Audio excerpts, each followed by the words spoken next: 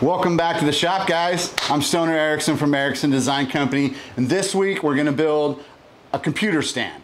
Now, I bought a 2019 13-inch MacBook Pro, and I use it for my SketchUp, 3D design, editing in iMovie, some photo editing, and when I really get going on the computer, it heats up the processor because it sits so low, and it heats up the table, which slows the computer down. I have to step away from it and let the computer catch up and cool down. So this is the kind of system that I have kind of going on right now. This is my workstation out here.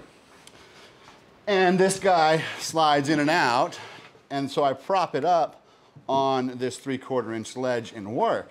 Now, when I'm really cruising along, it's humming away, and it really heats up the table.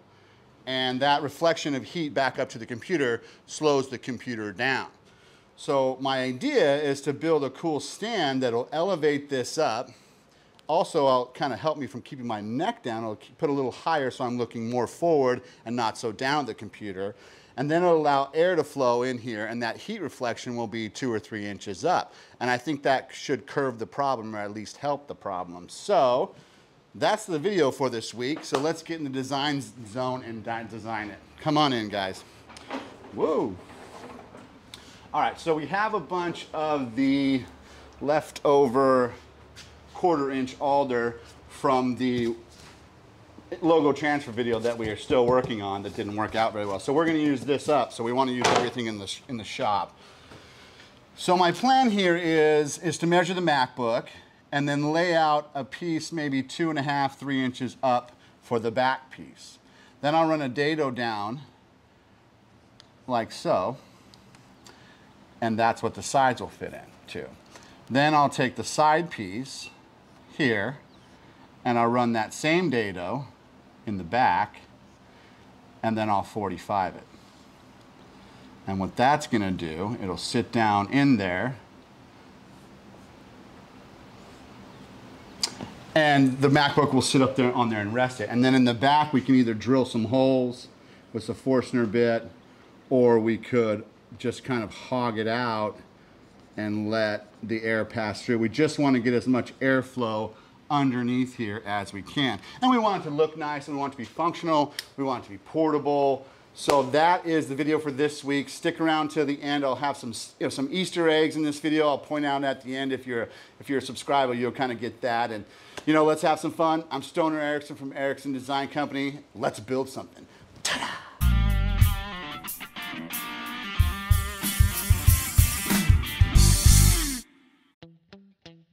First step here was we're just going to measure the back of the MacBook Pro, and I want to really focus on measuring around these feet because they're going to really stabilize it on the stand. So I settled at 11.5 for the backs and 7.5 for the sides by 3¼ inches rough.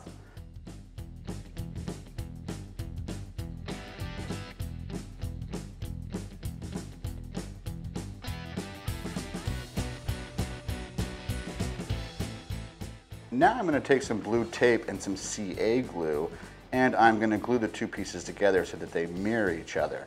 That way I can make 2 of these at the same time as I would make 1.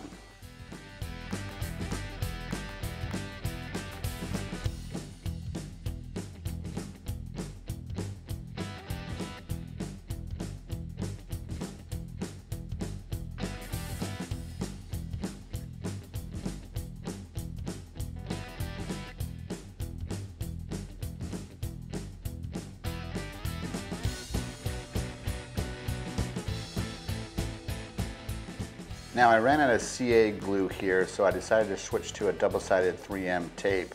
It's a gummy tape, so it actually really gums up on the saw, but this is all I had in the shop, so it'll work.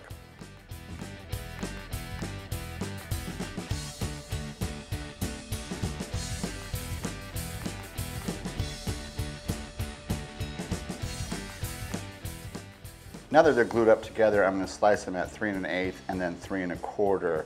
And so that everything is the same size.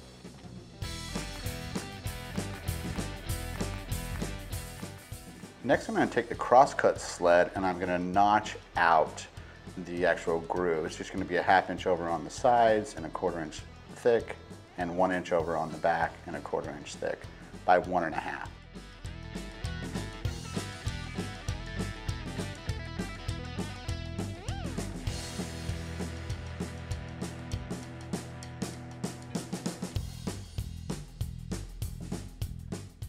I'm just going to line this up actually with the saw blade on the crosscut sled, and I'm just going to gently pass it through.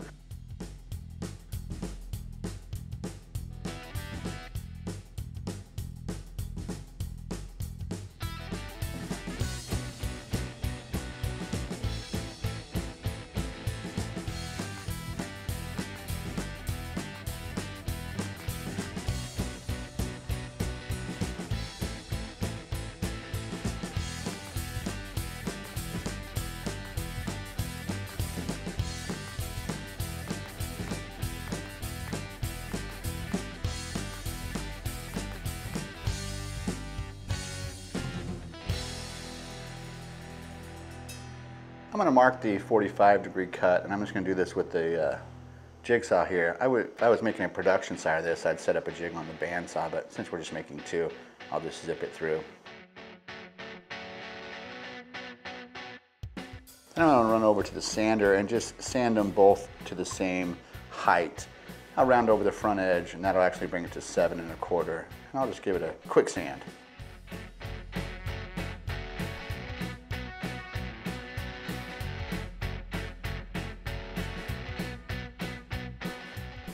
With that done, I'm going to take a piece of 1/2 inch stock I have around the area, and I'm just going to mark where I don't want to cut off. I think I want to leave about a 1/2 inch just for strength and dexterity here.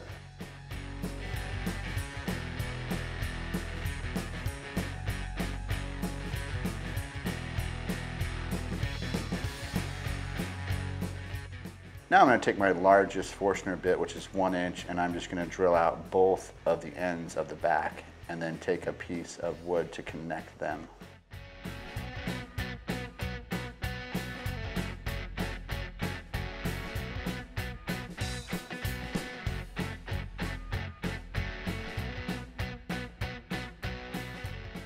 I'll grab the jigsaw here and I'll just connect them. This is going to give a ton of airflow through the back. I was just going to do a bunch of Forstner holes, but this is like full airflow. And I'll rinse and repeat on the sides. I'll just use a 3/8 and then the 1/8 on the back.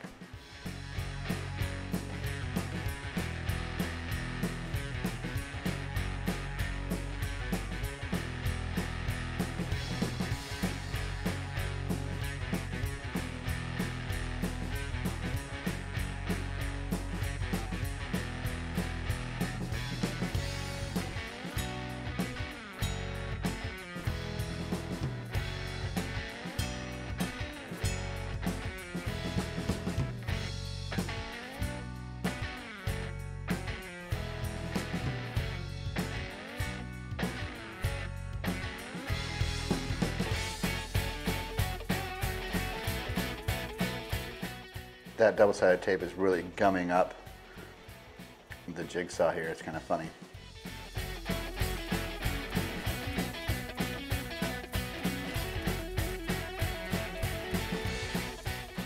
Now that I've got everything cut, I basically have 2 stands here.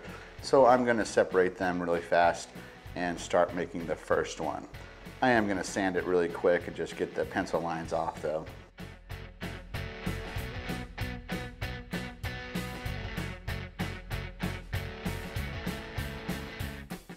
I do love this rigid oscillating sander. It is the most versatile tool in the shop.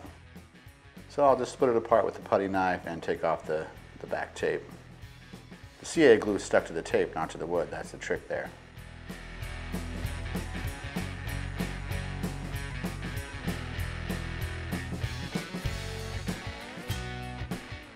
I'll just kind of give it a test here, and I need to notch the back at 22.5 degrees so that it lines up with the sides.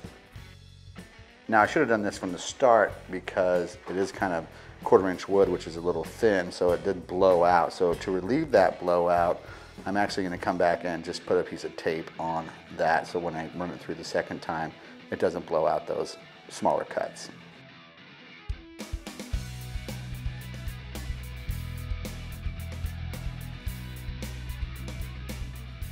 This is a wicked fun project, and this is a great time for you guys to like, subscribe, and share. If you're not subscribed, we're doing a lot of these projects. So here's a rough how it sits on the stand. I think it's going to work really well. It seems really stable.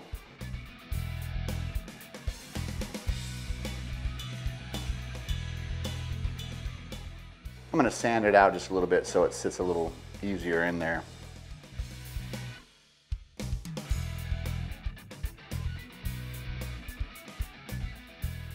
There we go. It just folds up, folds down, pop the computer up on it, and it's good to go. And see how you can see straight through it? That's what you want.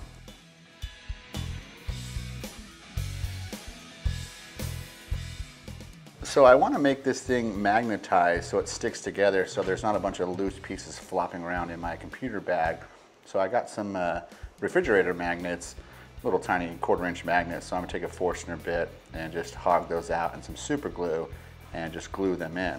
The super glue will hold just as well as epoxy if you let it dry properly.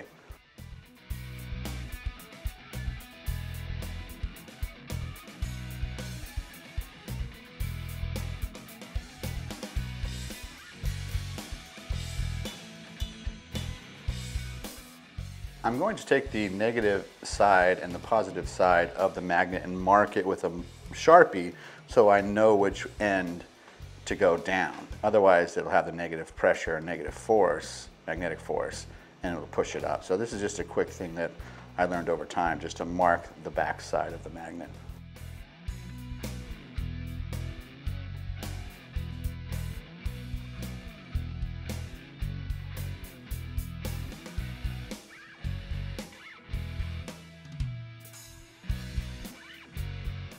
And it just clicks together, super strong. I am going to take it over to the edge sander and lop off the ears, the top ears of the sides so that they sit flush. Just a quick sand, and then we're going to put a conditioner and a stain and a polyurethane on it.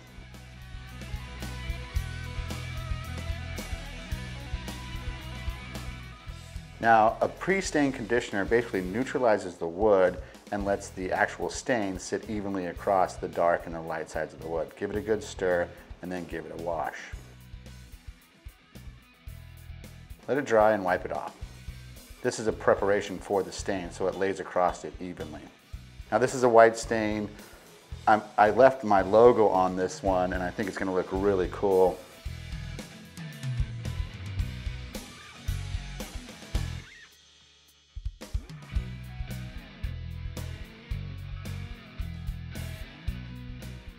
Now that it's all stained up, I'm going to get ready to put some polyurethane on it.